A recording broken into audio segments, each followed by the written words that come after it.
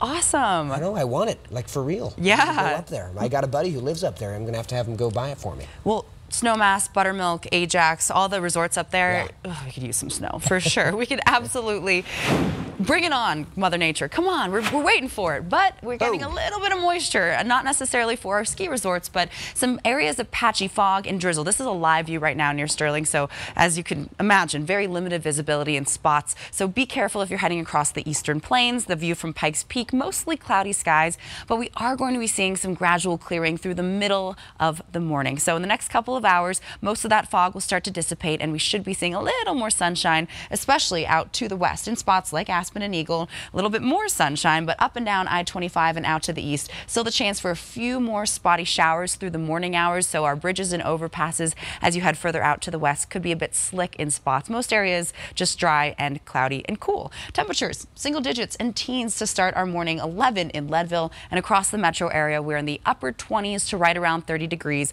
Winds nice and calm for the most part statewide, so just grab the jacket if you're heading out the door soon, because it's a chillier start to our day and we're not going to warm up quite as much as we felt the last couple of afternoons. Hour by hour as we head throughout the afternoon, upper 30s, 42 degrees is our expected high in town, which is normal for this time of the year. It's definitely a bit cooler than really the last week that we felt, but still we're going to warm up once again as we head into Monday. I'll take you through the 7-day in just a bit, but by 3 o'clock today, this is what you can expect statewide. We'll see low 40s across much of the plains, Akron at 38, same out towards Burlington, 30s and 40s rather for our daytime highs in our mountains, and then we'll start to warm up tomorrow as the system moves through. It didn't bring much in the way of moisture, but as you see through 7:30 into much of the rest of the morning hours, by 10 o'clock clearing sky. So a little more sunshine is expected. That'll raise our temperatures to the low 40s through the middle of the afternoon, and tonight skies will clear statewide, and we're in for a pretty dry next couple of days.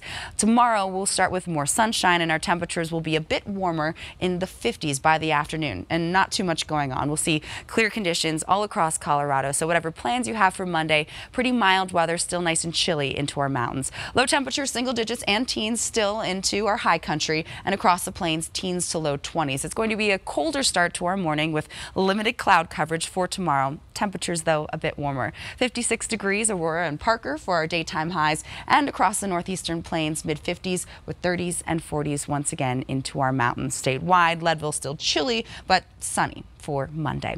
Here's what it looks like on our 7-day forecast. A big change is about to come as we head into the end of the week, but Monday, Tuesday, Wednesday, we're looking mild and dry. Temperatures above normal, near 60 degrees through midweek, and then in true Colorado fashion, once again, we'll gradually drop down to 24 degrees, our expected high come Thursday. It's a very strong Arctic air mass that we're looking at impacting much of our state, so we know things change very quickly here in the weather department, but it's looking very cold and snowy as we head through the end of the week. Okay, that's more like it for December.